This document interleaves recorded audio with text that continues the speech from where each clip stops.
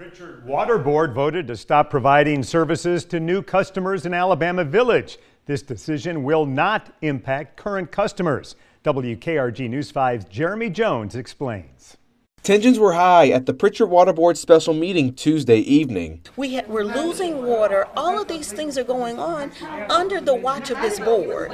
So they clearly have exemplified incompetency. Board members say they didn't know how bad the problem was until the Alabama Department of Environmental Management released its report last month. That ADM report found things that needed attention 5-10 miles away from the Alabama Village community. Lack of chlorine all over the city. Water tanks not being at the level that they should be.